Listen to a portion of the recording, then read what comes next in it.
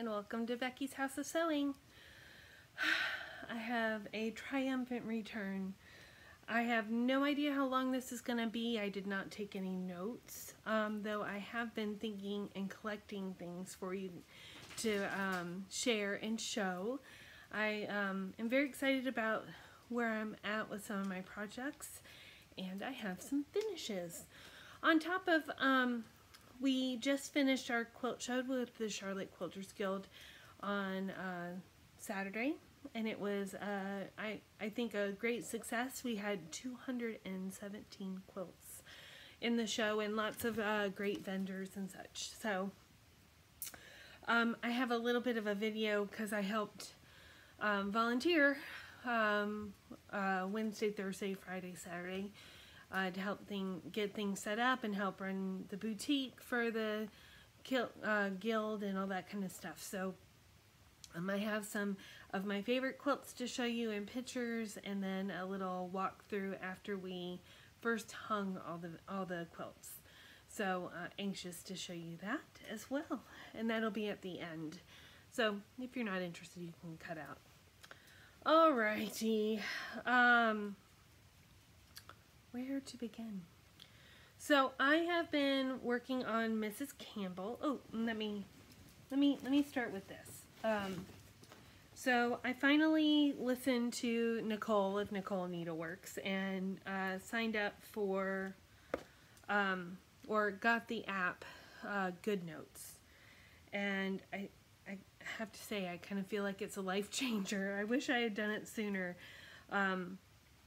What I like about it more so than I'm flipping to show you pictures, so bear with me. What I like about it more than using just the file app on my iPad is that it shares from device to device, which there might be a way for me to do that on the iPad. Mia, come here. Mia's pacing at the door. But I wasn't finding it easy to do. So this is very easy, updates very quickly. I like how it highlights things. And Miss Campbell, where I'm going to start, has just been a struggle. The 46 count I have struggled with. The silk I have struggled with. It's my first silk project, so I don't know how I feel about it. But this is the finished work of Mrs. Campbell. There, get a little closer. Don't be shy. So that's Mrs. Campbell, what it will become. And I will say, this is beautiful. So getting, I did have the little booklet at first, which is it's great. Ooh, the lighting. Sorry. There we go. That's a little bit better. It's wrinkled. You're welcome. The booklet is great, but I just kept, I was losing my space. So it was, when I get down close to the edge of the page turn, it was just really troublesome. And one of the great things about Hands Across the Sea is that when you get a downloaded PDF, you have lots of versions to pick from. You can either pick the individual sheets, but also you have color, black and white. You also have a choice of one whole sheet. So I can really expand it and I can move it myself without losing track. So I haven't gotten a lot more done, but I do feel really good. I got that D done. I had finished the D, or got close to finishing the D, and the D's in a real light color. And then realized I was down a stitch and had to put it away. So then I started on something just real easy, just the red part, and got the red straight across a little bit better. I bought a beading needle to do this, which has worked a little bit better for me as well. Able to get in the holes a little bit easier because the fabric is really tight, and the eye of the beading needle is a little smaller so it keeps my silk in place a little bit better. So those are the things that I have liked. Changing how I read the pattern, changing my needle, and I'm using a hoop now as well, and that's kind of helpful. I have been debating about putting it back into a scroll frame and just not using the stand. I haven't decided yet. To be determined. That is Mrs. Campbell. Next up is Elizabeth. No. Hello from Liz Matthews. I have her Dutch sampler. Oh, hold on. Erase back. See if I can make this bigger here. So this is the ginormous work. It's something crazy like 300 plus by 300 plus. And I love all the motifs and I love the border, but you can even see in this picture from the reproduction that in the border there are flowers and you can't really see them. So there's a lot of faded colors in here, and I just didn't like it on the lighter color. I wanted to be able, if I'm gonna do close to 400 by 400, I'm gonna see my stitches, if you know what I mean. So I've been working on that. Let me get that out. That's in my one of my favorite bags. I made that bag when I first joined my South Carolina sewing group, because I had to show up with swag, you know. They had to make sure that I knew what I was doing. So I've finished a whole motif, that basket. This is on 36 count wood smoke, and I'm using the DMCs. I've done a little bit more on this darker border, and I finished that berry basket and the wreath around it. It's very fun.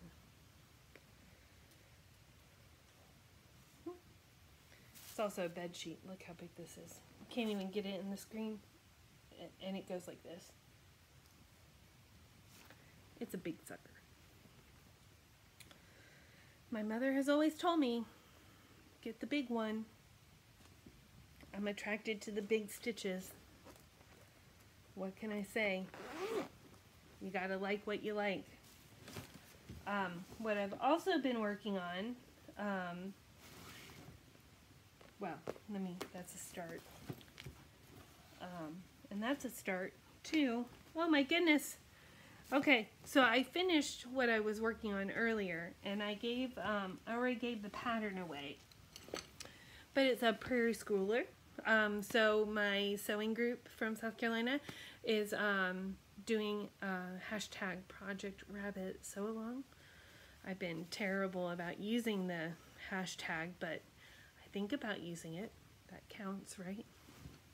So the goal was to do something that had some kind of rabbit related theme or fabric or whatever. So I got fox and rabbit fabric.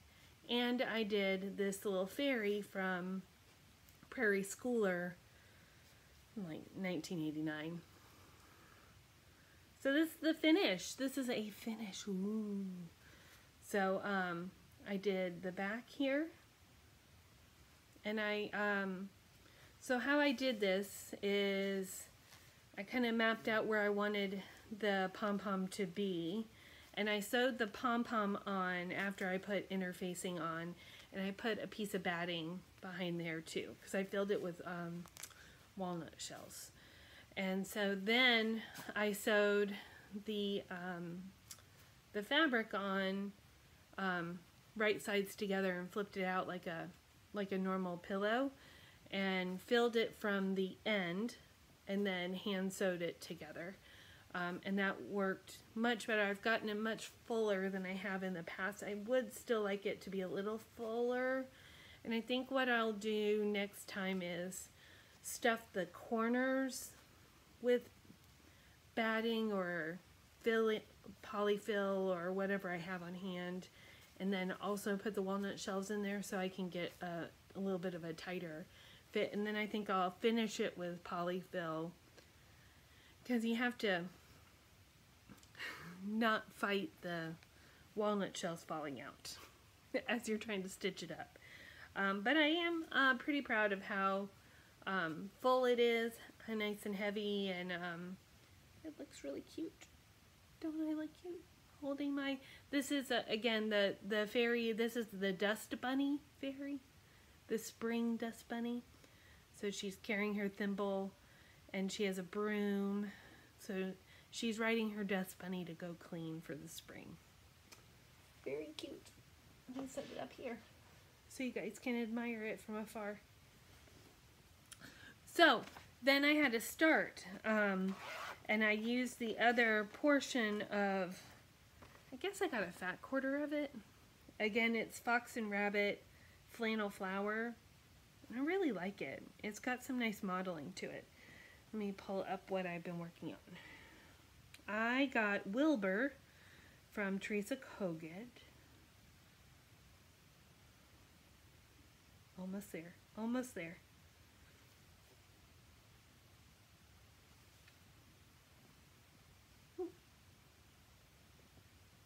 See how cute he is. Aww. Little Wilbur.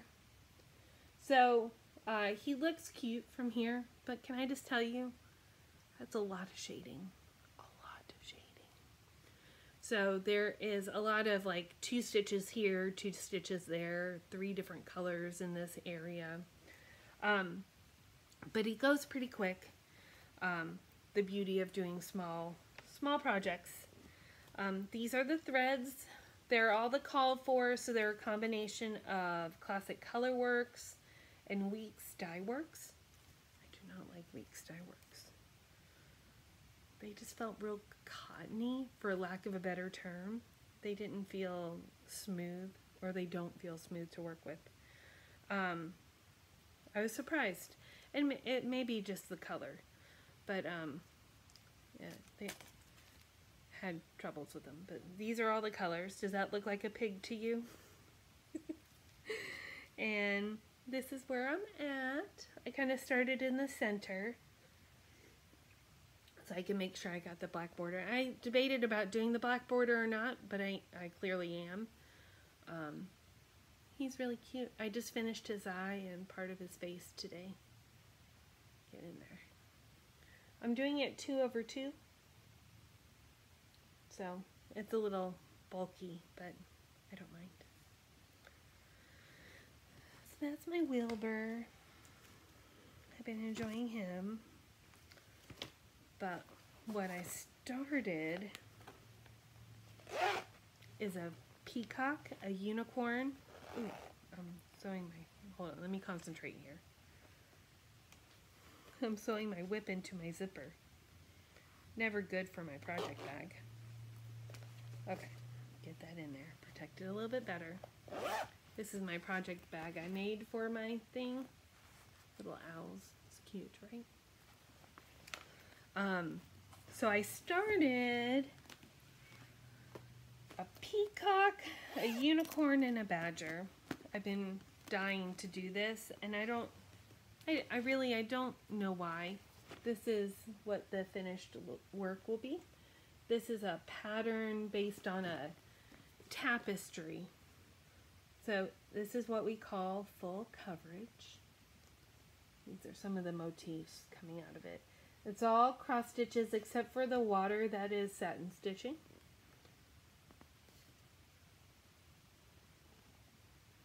Isn't that fun? And essentially why I think I like it so much, and a lot of people that I've seen do this pattern have talked about it, it's like coloring. It's coloring with thread. Because you do an outline and then you do the inside. These are all the colors. I had to kind of sort it by, the chart is in color, and because there's like 29 colors, I went ahead and just sorted them by color so it's easier to see. And this is where I'm at. See my little bunny needle minder? I got my sewing group these little bunny needle minders for our rabbit sew along. Because you gotta have swag. So look how big this is. Ooh. So exciting things about this. This is done in the DMC. I bought, because it is like essentially full coverage, I didn't want to get an expensive fabric. So I got vintage country mocha,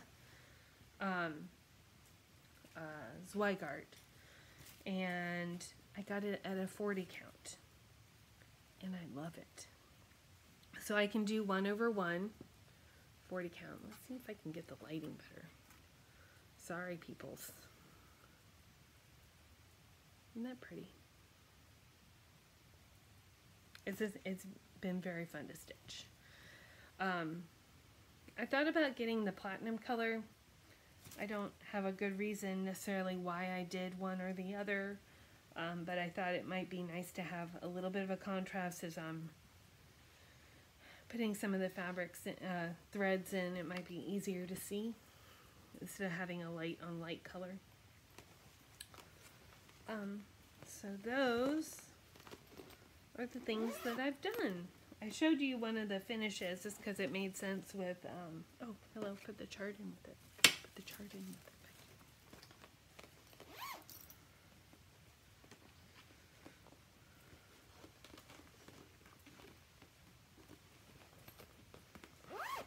I showed you one of my finishes. I have two finishes. Fully finished objects. The FFOs Ron.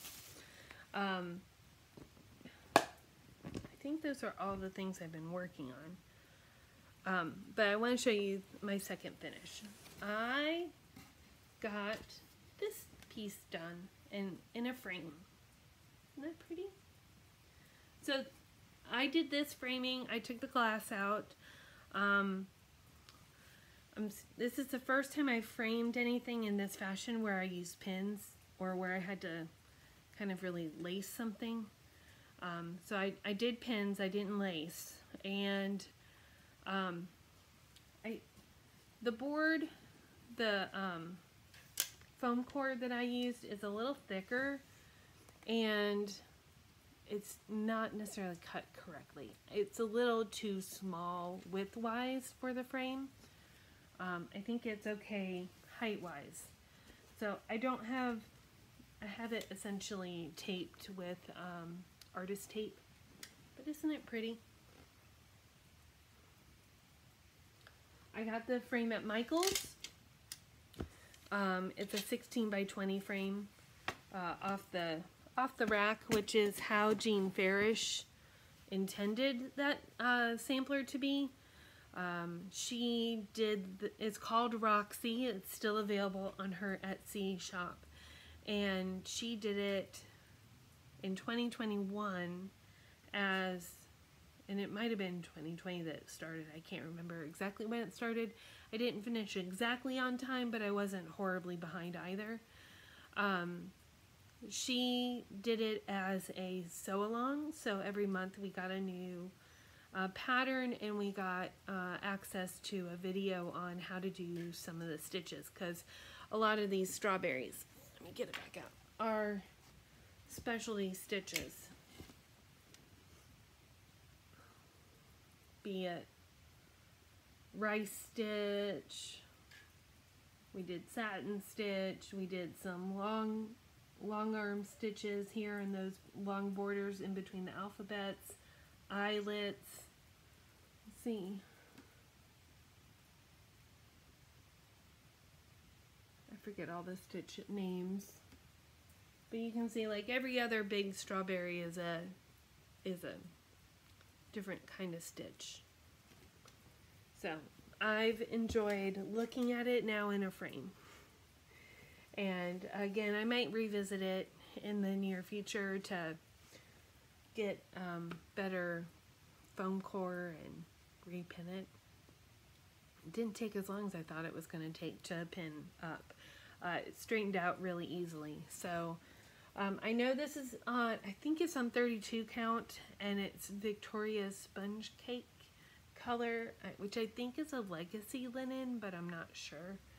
And the colors, we used the Cosmo threads because she made it a kit, so I was able to use those. It was a very fun stitch, and I'm really pleased that I get to look at it now. And that's all the cross stitch I've been doing in the last couple weeks. I've been working.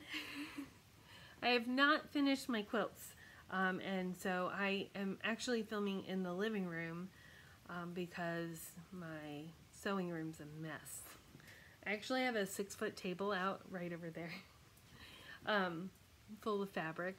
I rearranged my wall of shelving, and I intend to cut down a lot of my fabrics to make them more accessible for scrap quilting in the way that Lori Holt cuts her fabrics. She talks about it on YouTube, so you can easily go to her YouTube channel and take notes. But in her Scrappiness is Happiness quilt book, which is, I think it's like $35, but it's got like 40 quilt patterns in it, and also lots of good instructions and storage options and blah blah blah like that. Blah blah blah. Listen to me. Blah blah blah blah blah. I just realized I left my threads out for a peacock and a unicorn. So I want to, I'm not obviously going to be able to do it all in one day, but I want to get my fabrics more cut down so that I can really see what I have. I have a lot of projects started or collected to start, and I just need to sew. So I need to make it easy for me to grab and sew, and not, again, one of those keys is to always clean up before you leave so that it's ready for you to sit down and sew. But I really do want to kind of have fabric like everywhere, and I need to kind of get it all in front of me and in one place. So that is my current goal. So I think I'm gonna stop there so I can have some time to start some laundry and get going again in my sewing room. And then that will give us plenty of time to see the video I took from the Charlotte Quilters Guild. If you are interested in quilting, no matter what your skill level is, the Charlotte Quilters Guild and the Charlotte Modern Quilt Guild are two great places full of very talented people that you don't have to feel intimidated about. The greatest thing is that it's very similar to the cross stitch community. It is a great community of learning and being inspired and just doing what you love. There really are no rules anymore. There really weren't probably rules to begin with, but we like to get stuck in perfectionism and have to do things certain ways, where there are so many more time-saving ways to make patterns and quilt and just get sewing. Come, my point is, come if you like to come and be part of our guild. We would love to have you. Be amongst your people and learn new skills. There's lots of skills to learn, be it cutting better or a particular sewing technique or quilting technique or how to put things together, color theory. There's so much to learn to improve our skills, but it doesn't matter where your skill is. Just come. We actually give you kits. So, because we donate quilts to Levine Children's Hospital. We also donate quilts to the elderly that need like fidget quilts. We also do wheelchair quilts, and we do veteran quilts. So there's lots of ways to participate and practice and have fun and giggle, which is the best part about any sewing group. So if you're interested, please come. And other than that, I will see you guys another time. I know this is not my normal video day. This is a Sunday. Sunday the 5th of March. But I'll get back to routine. I was on vacation and thought I was gonna video and just got busy playing and sewing. And then this week was the Guild quilt show, and I was working hard. Coming home really tired and just I couldn't do it. So I hope you enjoy where I'm at with things. I'm really having a good time with my projects, and I'll talk to you soon.